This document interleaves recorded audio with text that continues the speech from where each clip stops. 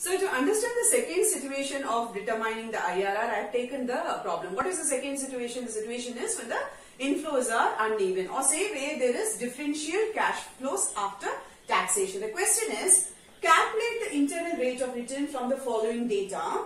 Initial investment is rupees 1,20,000. Life of the asset is 4 years, and the estimated net cash flows are as follows. And you have the data given to you for the 4 years, and it is 30,000, 40,000, 60,000 and 40,000. 30,000, 40,000, 60,000 and 40,000. So what do you understand from this? The information, the inflows are uneven. It is a situation where you have differential cash flows after taxation. So we have to use the trial and error method in this case. Okay. So trial and error method has to be used, but prior to that we have to compute the present value factor. Okay. So let's see the solution.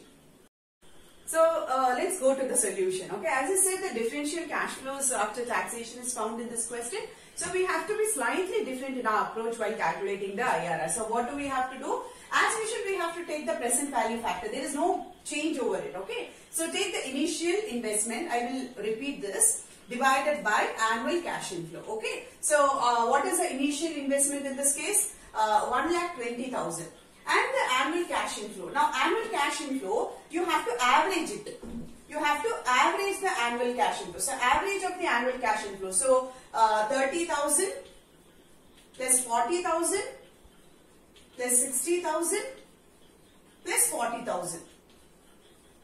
How much is it? Divided by 4. The 70 plus 60 is 130. 130 plus 40 is 170. Divided by 4. How much is it? It is 42,500. So this is the average annual cash inflows. Okay, so take 42,500 here. So now taking the computation, 1,20,000 divided by 42, it is 2.8235.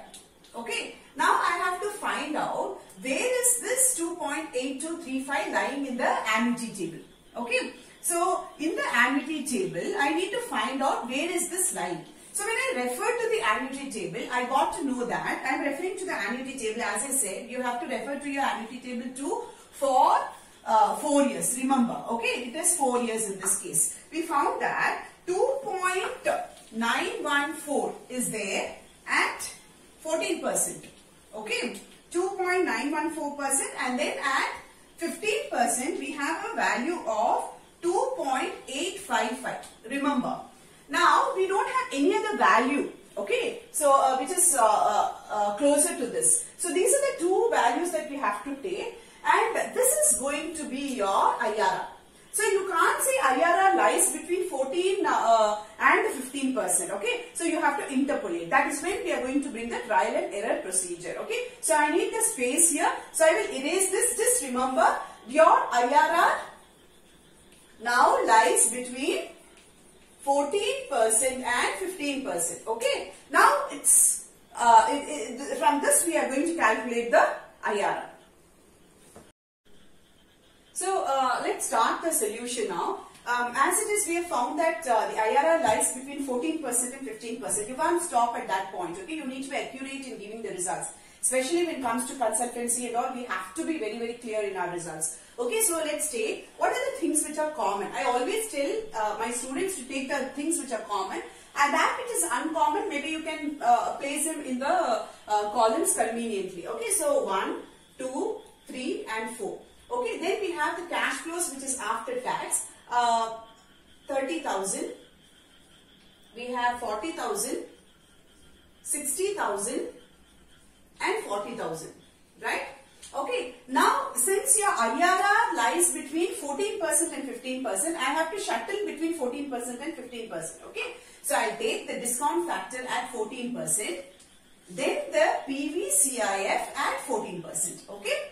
Same way, you're going to take the discount factor at the rate of 15%, then the PVCIF at the rate of 15%, okay? So this would help us to compute the IRR with the help of the formula. So I'll take my calculator now. You too take the calculator. Let's take what is 1 divided by 1.14. Okay, it is 0.877. Same way you take 0.769, 0.675 and 0.592.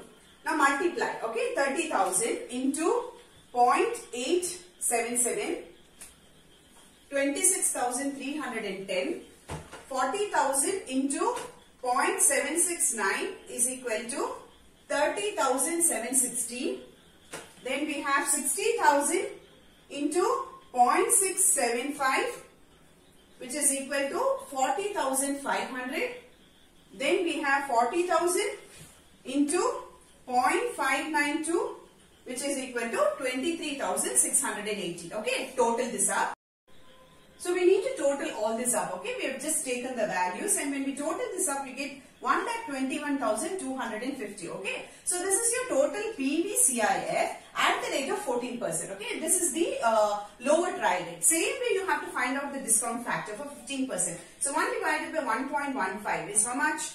0.869. Or you can even, because you have the next number 5, so you can make this as 870 into equal to 0.756, 0.658, then 0.572. Okay, same way multiply 0.870 into 30,000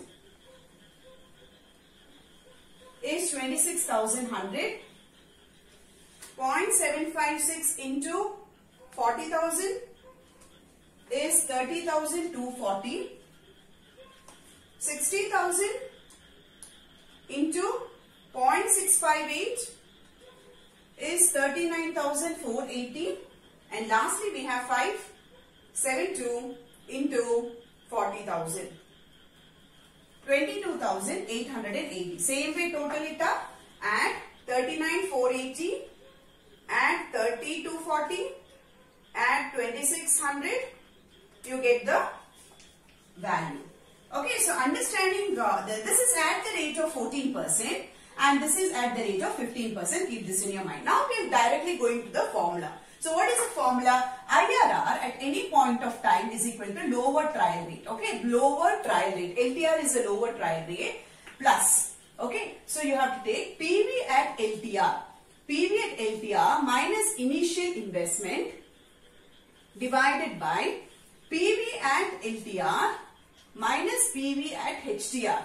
Okay, I'll use the word higher trial rate into the difference between HTR minus LTR. This is the formula. Always keep this in your mind. Lower trial rate. LTR is a lower trial rate. Although there are different ways of approaching the answer. This seems to be very easy when I teach to my students, and students also find this very easy. So therefore I have taken up the same formula. LTR plus PV at LTR minus initial investment divided by PV at LTR minus PV at HTR, that is the higher trial rate. Now what is the higher trial rate here? 15%. Lower trial rate is 14%. Okay, into difference between, difference in the sense minusing the HTR and the LTR. HTR minus LTR is a difference there. Now apply the formula. So what is LTR? LTR is 14% here. Okay, 14 plus. PV at LTR. PV at LTR is nothing but 1,21,250 minus, what is the initial investment here? Initial investment is 1,20,000. Okay, this is what we have given in the question, divided by PV at LTR, which is 1,21,250 minus 1,18,700 into the difference between 15% and 14% is of course 1. Okay, it is difference is 1. So apply 14 plus. So find out what is the difference, students. Of course, this is 1,250 divided by 121,250 minus 118,700 is equal to 2,550 into 1. So therefore, find out what is it? 14 plus. Okay. So 1,250 divided by 2,550 is equal to 0.49. So the answer is 14.49%. So you can say that IRR accurately is 14.49. Instead of saying 14 to 15%, we are now assured that the internal rate of return is going to be 14.49%.